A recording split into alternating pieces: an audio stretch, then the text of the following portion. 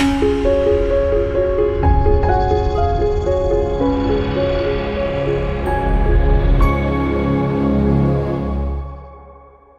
everybody, welcome back to Organic Chemistry. My name is Todd Rothman. In this video, we're going to go over aromatic systems part 2. Now, here's the thing.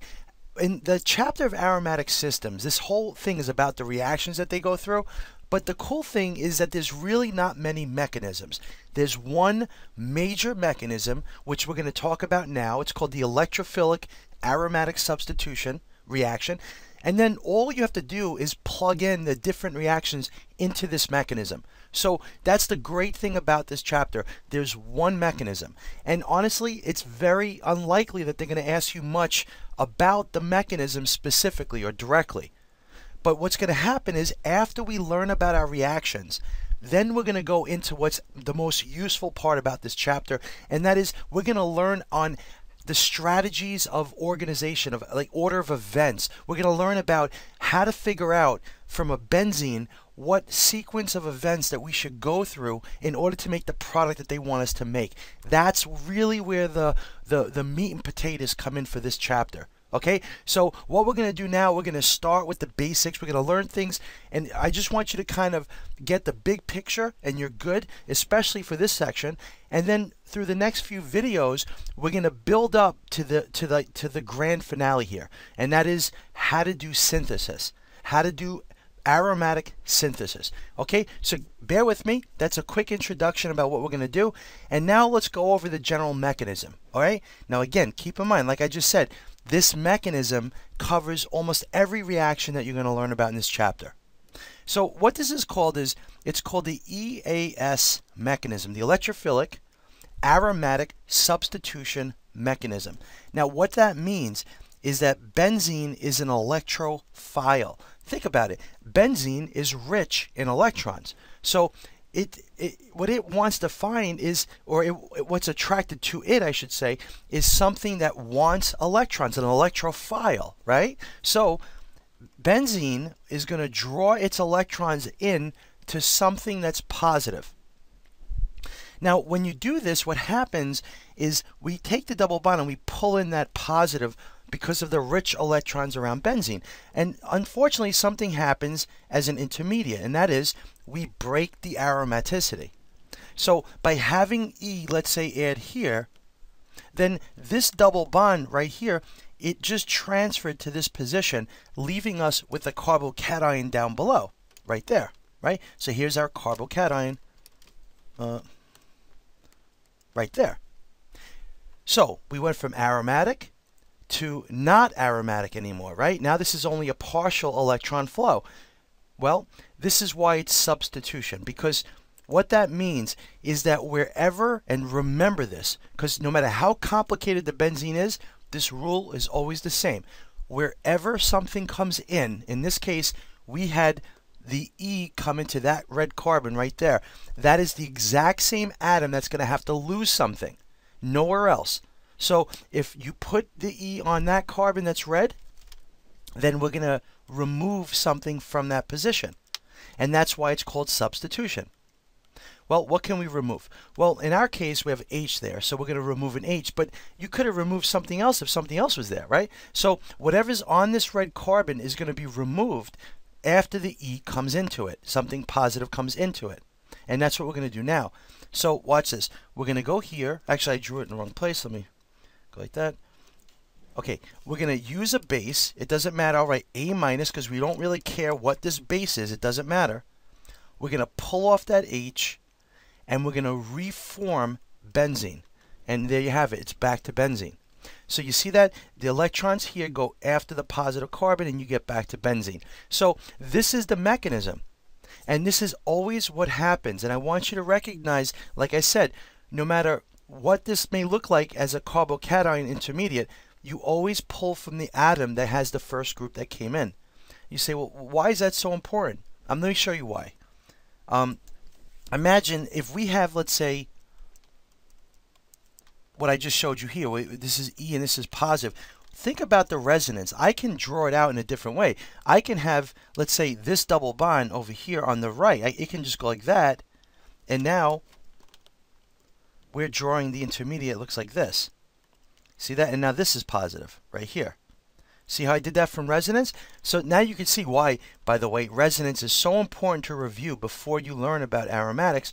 For this particular reason, there's a lot of resonance in this chapter. So all I did now is I moved this one over here, and now the positive is up above. These are three different intermediates. They come from the same exact starting point. So when this breaks, this benzene breaks and E comes into it, you could draw it any of these three ways. They're all the same. Remember that? Resonance, they're all the same drawing.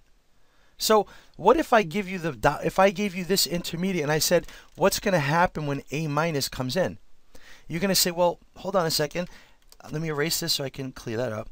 Now, you're going to say to yourself, well, wait, A minus, where's it going to go? There's a positive here. See, if the positive is here, it's very easy to know what happens. But if I give you this intermediate, if you know the mechanism, that is a substitution, then you're assuming E came in here, right? That's where E comes in. So that's always where you pull the H from. So there's an H right there.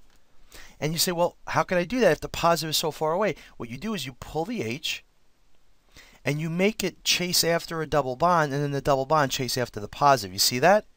So you always want to make sure, even if they don't give you an intermediate that's easily identifiable for the mechanism. See, here it's easy. If I pull off this H, then I could just make the bond chase after the positive, and you're done right here, like that, right? So that's easy. But the middle one's a little bit harder to see. This one's easy to do. If I have a base and I have an H, of course I have to pull it off from the place where I got the E, so I pull it from here, and this chases the positive. It's right above, so it's easy to do that. Okay, so do you notice how sometimes, like the middle example, it might not be clear how to do the drawing to close it back up to benzene, but now you see the point. Just remember that in all these cases, whenever you do an aromatic substitution, wherever the group comes into benzene, that's the same atom that got that new group that's going to lose something. That's what substitution means. You're swapping pieces out. Okay? That's it. That's what this is all about. Now, the other thing before we wrap this video, I want to reference really quickly what ortho, meta, and para mean. Okay? So, meta and para, because we're going to see this often, so I just want to make sure you know that.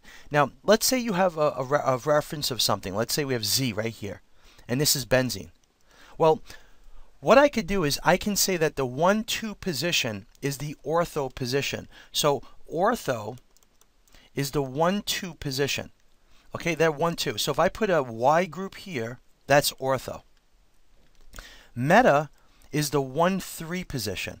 So if I have, let's say, a Z, and then I add something in here, let's say Y, then that's meta. That's the M position.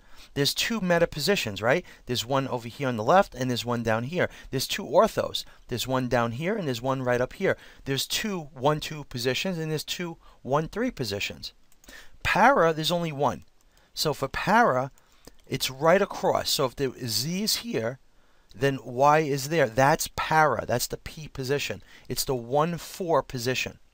Okay, remember that. Now, these are references typically with two groups, but we use it loosely. So even if we had a more complicated system, a benzene system with a whole bunch of branching, we could say, oh, it's ortho to this one or para to that one. Even though it's not really used for that purpose, we tend to do that frequently. Okay, but what it's really used for is when you have two substituents off of benzene.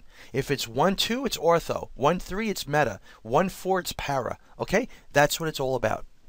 All right, so that wraps up this video. Actually, the last thing I'll do is I was going to tell you one other way to illustrate the aromatic reaction is to say that we start with this electron. Remember the circle like that?